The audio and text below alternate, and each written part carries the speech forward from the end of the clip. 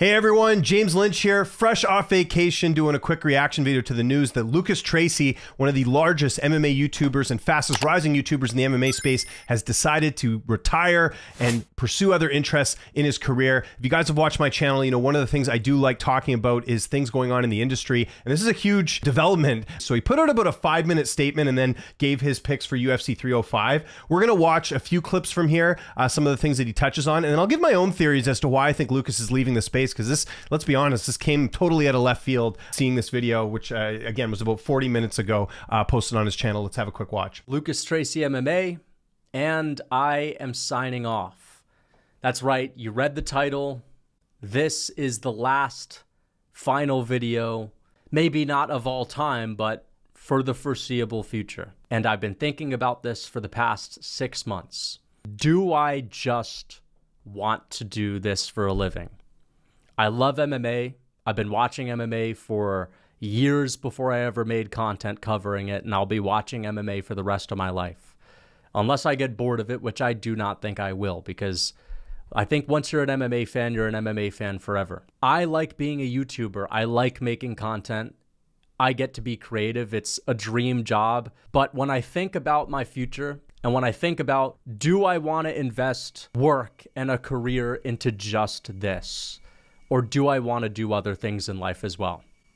And that is the reason why I am going to pursue something else, which I've even been working on behind the scenes for quite some time, specifically a health-related business idea that is going to require a lot of effort. And I'm not this half-assed type of person that, you know, can only do a little bit here and then, you know, like I'm an all or nothing type of person. So basically he goes on to thank everyone, and then he goes into the UFC 305 picks. So you heard it there. He basically says that he wants to pursue something different. So a couple things that I found interesting about this, he didn't talk about, you know, anything that like was bad about doing this. He just talked about how he wants to pursue this new thing that's, you know, some health related thing. He was very vague about it, but we know that Lucas is into sort of health and fitness. His Instagram handle is, you know, Lucas T Fitness. You know, he is promoting some of that as well. He used to be a personal trainer too. So it sounds legit that he wants to go into something that may require all of his time. I just wonder why he can't just, you know, why he's like retiring completely, I guess, unless he's one of those people where he feels like he has to do what he was doing before Lucas Tracy wise on the channel, and he couldn't do both, because I don't see the harm in doing like a video a week and still doing this other opportunity as well. Like he says he's still going to watch MMA, so that's the part that kind of threw me off a little bit. But like I mentioned in this video, I have a few theories as to why I think Lucas is, you know, going this different route, because like I said, his channel is doing quite well financially for him. I did a video on some of the, you know, top creators in YouTube, and he's doing quite well financially. So it seems a bit interesting that he would leave at this point when things are really starting to blow up even more than they already were. So one of the things that I wrote down here in my notes, because he is such a health and fitness guy, I wonder if the amount of time he was spending, you know, making videos, live streaming, you know, it was having an effect on his health to a certain degree. It's tough to manage that, to sit for that long. I look at his past live streams here. I mean, and a lot of YouTubers do this. I don't do this anymore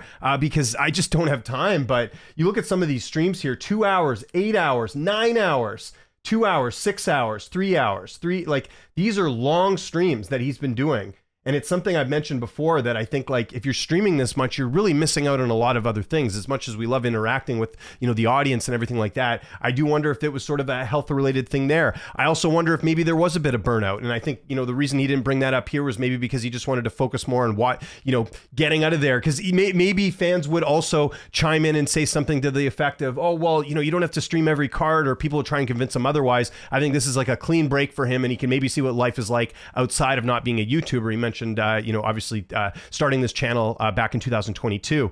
The other thing we got to talk about with Lucas Tracy as well is that, you know, the type of content he was making, and he's not as bad as some of the other people out there when it comes to, you know, sort of the, what is it? Not shock content, but stuff that was really gonna, you know, bring out certain types of fans, is that Lucas was making enemies. I mean, it was very obvious. We heard Joe Pfeiffer at one of the media things go after him, Chris Curtis. Some of the content he was making was upsetting people, and I wonder if that got to him as well, you know, in terms of, you know, people being crazy online towards him. with some of the stuff that he said. Again, there's people out there that are worse than Lucas Tracy in that regard. And I personally didn't find any of this stuff that offensive, but we live in a day and age where, you know, if you say something that people don't like, people get very obsessive about it. So I wonder if, you know, there's been some fan backlash, maybe people going out there and trying to, you know, go after him on social media. Like he's one of the few guys actually that I've seen that can take a lot of flack and doesn't seem to be bothered by it. But you do wonder if there's been people maybe in his DMs or something along these lines that are maybe getting a bit too personal with some of the stuff that he said.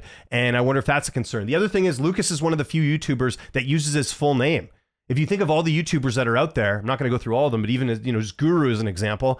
It's pretty hard to find his real name and where exactly he lives. With Lucas, you've got his name. I think you can guess he lives in the US. I mean, if there's weird enough fans, they could go and look all that up, and maybe there's some privacy concerns there as well. Also, with the fact that Lucas was making some enemies, I know at one point he wanted to get into doing some fighter interviews, maybe to expand his horizons and all that. That limits you as well. Like, and I told this to him in our industry podcast where I'm like, are you worried that some of the content you're making will, you know, make it harder for you to have other opportunities, whether it's interviewing fighters or covering events? And, you know, he basically said, yeah, I'm aware of it for sure. I wonder if that was part of it too, where it's like, you know, the way things were going with his channel, he was very limited in what he could do. He could make as many opinion videos and talk about things as he wants, but getting stuff with fighters would be very difficult. Going to events would be extremely difficult. That's another reason too, why maybe he thought, you know, this isn't for me. I don't like the way things are headed. But yeah, this is very surprising. Like I said, like Lucas was really at a point where he was doing quite well financially. It seemed like the channel was, you know, really thriving. Like the way a lot of these YouTubers are making content, you're prone to get burned out. I mean, even at the time of recording this right now, this UFC card, like I'm not watching it live. I will watch it after the fact. I've done videos on this about how not to get burnt out. I just came back off a vacation. I mean, there's a lot of YouTubers that don't do all these things, and eventually the burnout's going to hit. So I wonder if it's part burnout. He says he still watches the sport, but, you know, again, if you've committed to this where you're doing live streamings every event and you're, you know, doing Q&As up to 3 hours and you're making content on top of that, that takes up a lot of time and takes away from a lot of other things. So I think that could play a role in that. And as I'm about to close out this video, I just want to wish Lucas the best. Him and I have always been cool. Like I said, I've had him on my show a few times. He's very knowledgeable when it comes to the health and fitness area, which is another interest of mine too. You know, he might know more than we do, where it's like, hey, this isn't worth it talking this much on camera and creating content as much as he has been. Maybe it'd be better to do something more productive and maybe better for the world. I know that sounds crazy, but I just mean, you know, the style of his content is very much like negative. So some of it's positive as well, but there's a lot that was negative as well that just goes to extremes to get a reaction out of people. Maybe he saw the writing on the wall and thought, I don't really want to be that guy going forward too. Maybe he sort of, you know, created this thing and he's like, I don't know if I want to see it through. So I don't know if he'll be retired for good. Like I said, I think he could get into any other opportunity and do, you know, stuff part-time. Like I said, like a video a week, like prime example, you know, and obviously not doing as much content, but you look at like Dennis from Submission Radio, he has a full-time job and he's still holding down really big interviews as well. I think it's possible to still make a bit of money on the side and also, you know, run a YouTube channel as well. So I don't know if this is, I mean, this might be like a typical MMA retirement. He might retire now, but we might see him pop up later. And I hope he comes back because I think Lucas is great. Like I said, a lot of the stuff he did, I thought was very positive and very interesting. And, you know, I like the debates he would do with fans. And I think some of his videos were very good ideas. And there's stuff I very much disagreed with. And I would make fun of him for it in like a joking manner. I remember the Charles Oliveira fight at UFC 289 where it's like, Charles Oliveira is going to miss weight and this is going to be the hammer in his career. And he made weight and he beat Beneil Dariush. And I always gave him a hard time for that. All of these things that I brought out here today, I think it's a combination of things that maybe led him to doing something different with his career. So I want to know what you guys think in the comment section below. Do you think Lucas Tracy is going to stay retired for good? Do you think he'll come back? And what do you make of his decision to leave and pursue another career? Do you believe it? Or do you think there's other things at hand? Again, these are just things that I think could have contributed to him leaving his YouTube channel behind, but I'm not saying it's, you know, 100% the reason. I'm just, you know, looking at this from all different angles. Follow me on Twitter, TikTok, Instagram, @LynchOnSports. My name is James Lynch. Thanks so much for watching, and I'll see you next time.